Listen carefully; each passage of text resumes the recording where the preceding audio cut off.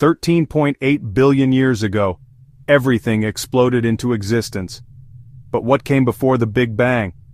The Big Bang wasn't an explosion in space, it was an explosion of space. Time, matter, even the laws of physics began at that moment.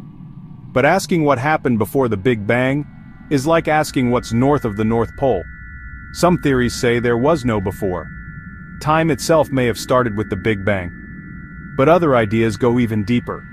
One theory says our Big Bang was just one in a cycle, an eternal bounce of universes expanding, collapsing, and being reborn. Another suggests our universe emerged from a quantum vacuum, a sea of energy where universes can pop into existence spontaneously.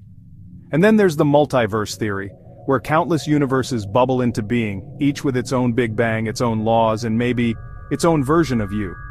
The truth is, we don't know, yet. But maybe, the clues to before time are hidden in the fabric of space itself. What do you think came before everything? Nothing. Or something far beyond imagination? Drop your theory below and follow for part 17 of the Expanding Universe.